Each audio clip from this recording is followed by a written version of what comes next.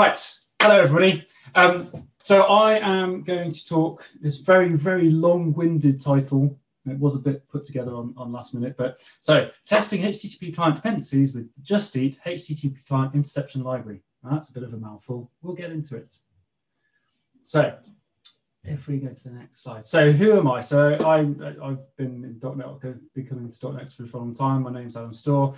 I blog at my adamstorr.co.uk, although to Dan's dismay, it still redirects to my Azure website's domain. I can be contacted on Twitter at WestDiscGolf. Keeping with the self-promotion, I am currently trying to blog every Tuesday for the year. I am up to yesterday. So, and yesterday's was easily create and manipulate mock anonymous data for unit tests. So go and check it out, subscribe and all that good stuff that you do nowadays, kids. So what am I going to talk about? So what is the JustEat HTTP client interception library? So for people outside of the UK, because I don't know if it is global, it might be global. It is global. Stuart's nodding. It's global. So JustEat is a concept that's now global. It's the old. I want some takeaway. I'll log into the app. I'll order some food, and at some point in the next probably 20 to 90 minutes, somebody will rock up on a bike, moped, scooter, car with some food, and happy days. As part of that, my understanding is that obviously it's very distributed, microservices, all the good stuff, and this library came about to help to test their services and their communication. So what it does is the library creates the ability to configure stock responses for HTTP endpoints and requests. And that allows for testing, as Dan just talked about, testing pipelines from end to end, but also your services that rely on HTTP clients and things like that. It allows to resolve having to spin up a mock HTTP client yourself and all the kind of stuff that goes with it to make the effort to do it secure testing. So let's move on to the thing. So how do we get started? So like all good things, it is a NuGet package. You can go and browse to nuget.org and look it up and then add it in on the CLI for the .NET CLI to reference it in your test project. So as Dan was doing just now, create a new XUnit test project. Other test units are available, and then add the reference to get started. Once you've got started and you've put the scaffolding around to create a test, you then have to start constructing what requests you want to work with. And this is where the HTTP request interception builder comes in. So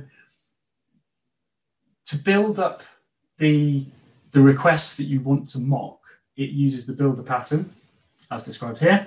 And the way it works is what you're doing is you're adding different items to be able to add to the matchings that you want to respond to when you make your request in your actual service.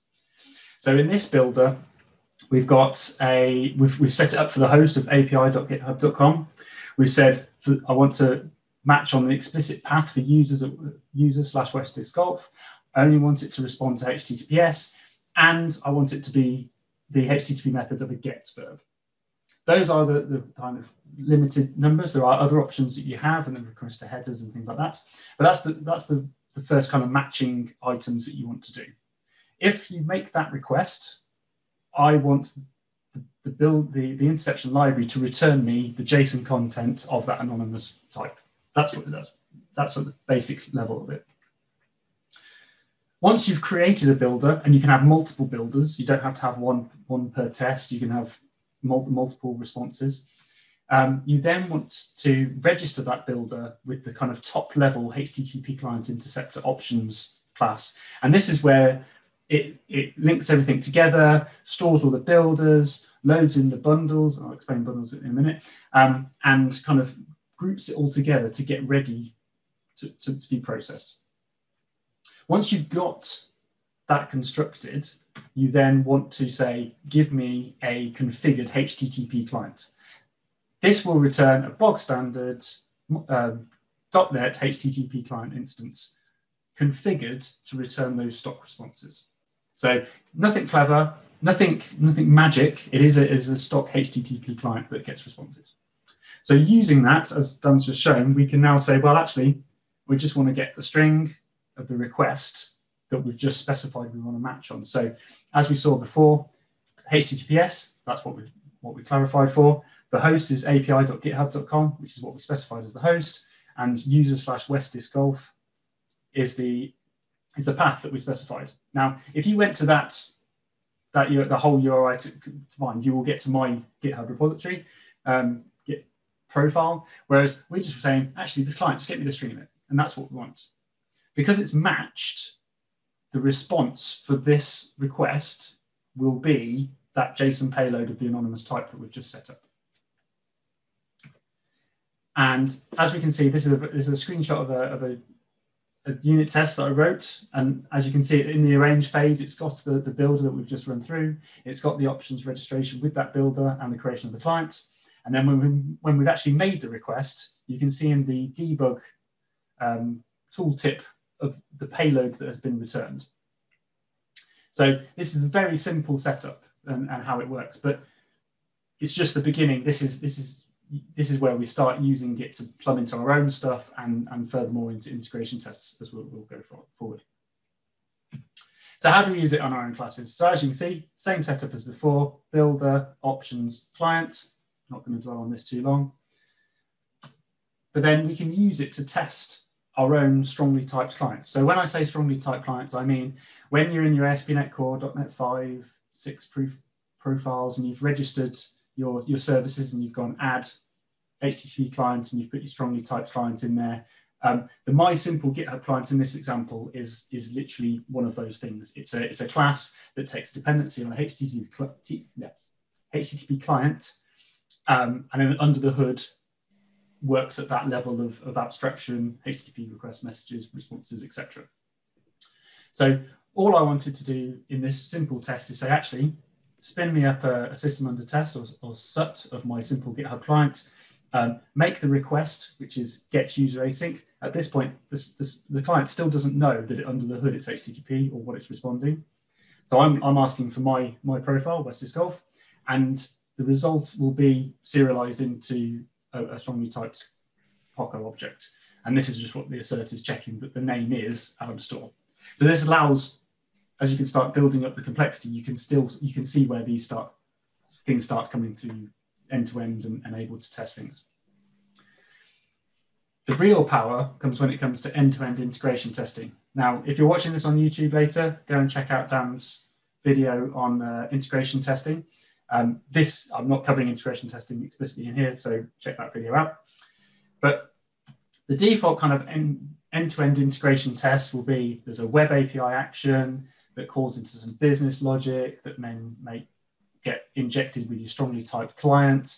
And that will have been configured with various delegating handlers, so to make sure certain headers have been added on the way out or configuration settings, etc. And then you'll want to talk to a third-party endpoint. So when I was setting this up, it was, as you can tell by the client name, it was talking to the GitHub endpoints, and there's certain requirements to be able to access the GitHub APIs, such as accept header, and there's two you have to set. I can't remember off the top of my head what they are, but you have to set two so it knows who you are. So if we take that away, what have we got? We've got it going into an empty space and nothing can return. So we don't have the ability to add a network connection. We might be working offline, or dare I say it, on a plane. But you can't talk to that third-party endpoint. So what do you do for the integration testing? Well, what you need to do is derive from the web application factory, which Dan just alluded to, create a custom one. Once you've created one of these, there you add what we've just seen earlier on the HTTP client interceptor options property on that class. At that point, you can then start adding registrations and things during your tests to then be executed at runtime. What that can then do is add in iHTTP message handler builder filter, which essentially adds in a delegating handler at the end of your pipeline. This is all in an example on the GitHub repo, so I recommend going to get it down, take a look, and it will show you exactly how this works. But you register that as part of the service collection, and then it gets resolved. So what happens is you end up with the JustEat's client inception library being as like a short circuit to just return stock responses. And those responses are matched on the requests that you put out. And these matches can get quite targeted with regards to, they have to make sure they have a certain header value, the right host, the right request level, the right value on the query string, and various things like that. And it can get kind of complicated if you've got a lot of things going on. So why would you want to do this? Well, like I said before, if you're on a plane, if anybody's doing that, or if you had certain things like you're writing a new you're writing some functionality, and you're writing a new to talk to an endpoint. The third party hasn't built it yet, but they've published you a Swagger definition file. So it should be these URIs, this request headers, and this payload, sample het payloads. You can then convert those into your stock responses and then start writing integration tests. So you can mimic the responses that you're wanting from the third party, even though their endpoint doesn't even exist yet. And that allows you to not get stopped. It allows you to not be held up by their development, and then hopefully by the end it all comes together and it might just work. Possibly, most likely with a few tweaks, but at least you haven't got to wait for an actual endpoints to be available. So this kind of just hides away the third party API. So as each test, you can add in a number of these items, and you register it all at once and they get matched up. You can specify that you have to have something registered to be hit. So if, for instance, you run your integration test, somebody's added an additional call that isn't part of your configuration, it can blow up, which is a good way of catching that something has changed and you need to address that, whether it's right, wrong, do I need to add something into my configuration? It helps to kind of catch that. So as we're getting on, I'll start to wrap up. So in the library, there are other concepts, and I alluded to one of them earlier. So the concept of bundle files. So how I've shown you so far are how to set up the matches for in code through a kind of builder Fluent API type setup. And that's great for any of the HTTP verbs. But the bundle files allow you to add in get responses. So if you've run it through your system talking to the real life endpoints, and you've got the request responses in your log files, you can use those to create a bundle file of request responses that you're expecting for that test, and to aid you to construct this. Now, the limitation is that it's only on GET requests, as far as I can tell, mainly because how would you test if it's a post? And other verbs. There's a limitation on what types you can return, so you can only return string types, obviously JSON because it's a string, encoded strings, and obviously can't return things like streams, which you then use the strongly typed code version for. But the bundle files are really powerful because it allows you to interact with a lot of data, and it keeps your test setup relatively clean because you essentially say, load this file, register it, and the library does the rest.